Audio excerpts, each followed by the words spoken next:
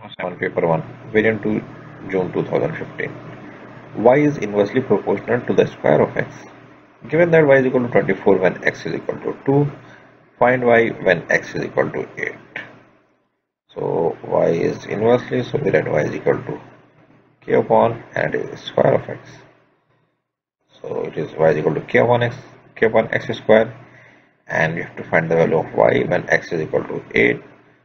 Now first we have to remove the k, or we have to find the exact numerical value of k.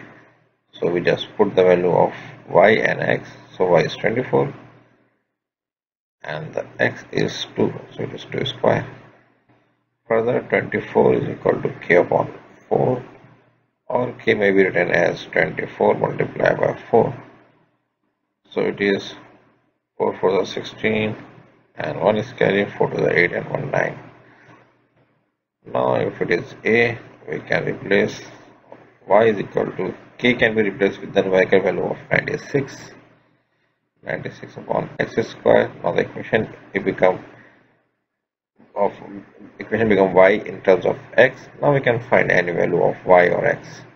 Now we have to find the value of y when x is equal to 8, so we put y as it is 9, and instead of writing x we just plug in the value and it is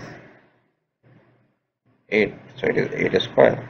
So y is equal to 96 upon 8 is the 64.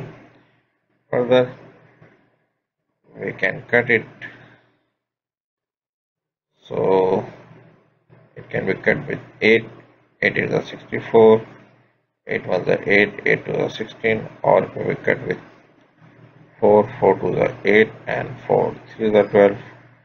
So it becomes y is equal to 3 upon 2, or we may write y is equal to 1 whole 1 upon 2.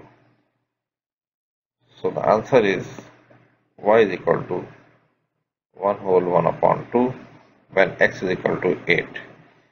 If this question is still there, any problem, you may write in comment. I will reply inshallah.